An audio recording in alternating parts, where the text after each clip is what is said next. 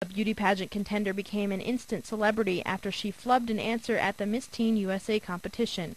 When asked why many Americans can't find the United States on a map, Miss Teen South Carolina Lauren Caitlin Upton replied, "Because some people out there in our nation don't have maps, and I believe that our education, like such as in South Africa and the Iraq, everywhere like such as, and I believe that they should, our education over here in the U.S. should help the U.S. or should help South Africa and should help the Iraq and the Asian countries, so we will be able to build up our future."